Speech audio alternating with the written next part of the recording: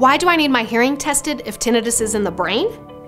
Although tinnitus is a phantom sound created by the brain, it is often triggered by subtle or minor changes in our hearing that coincide with a stressful event.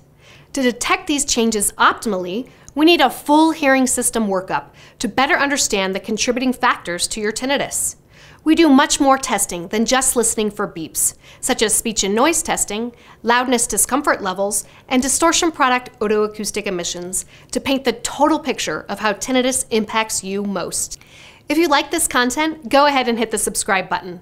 We provide information and insights about tinnitus, decreased sound tolerance, hearing loss, hearing protection, and a lot more audiology-related topics.